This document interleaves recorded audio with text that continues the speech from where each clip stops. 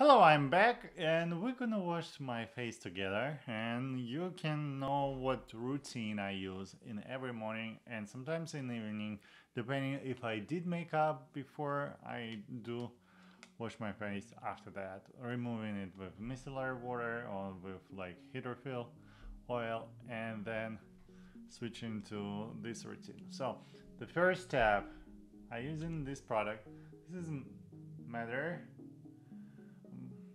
and I use the first step Netapax, which is calming cleansing mask. My skin is pretty reactive. If I touch it, you can see right away it becomes red. So when I gonna do makeup, you will see that. But for example, you need one pump of this product, just like that. And I intend to apply it all over my face, like this, eyes, nose, and sometimes going to the neck as well, like that. Easy peasy, lemon squeezy, wherever. And I leave it for just a minute. It says 2-3 minutes, but I usually brush my teeth during that time and I don't count it in, so it's around like 2-3 minutes. And we need to use warm water to rinse it out, and I will use water right here. Usually shower I just wash it with my hands and that's it, but right now I'm gonna use the pads with no hair so it's not shred on my beard. Let's use this one just to make sure. Okay, I put them in the water like this and just squeeze the rest out. It's wet. Okay, let's start just with one first and then we'll move on to the second one after this one is done, and just more than that. When I do it with my hands in the shower, I usually massage the skin and it's also good. But right now,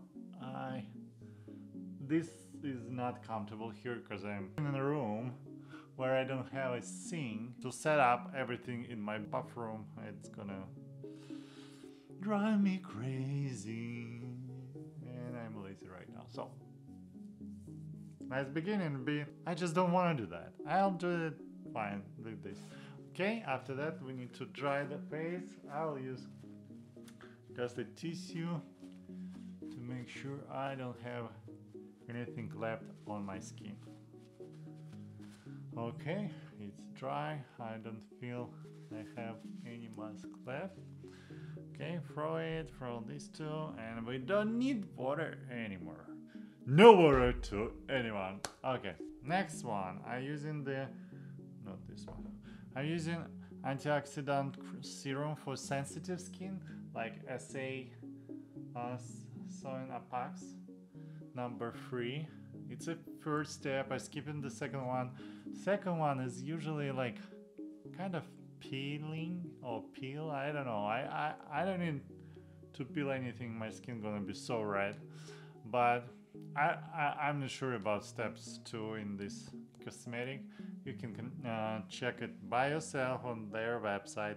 But number 3, which is for my skin, I'm so sensitive, you already can see I still have a bit of red because the cleansing mask worked and it already started and removed everything what I had. I mean, it doesn't remove everything. That's why I like it, because my skin doesn't feel like I just wash it with a soap, which is like feeling sun, but it still has a layer on my skin which is nice and soft, and it doesn't make it too dry or too clean. I mean, it's clean, but it's remove only necessary stuff.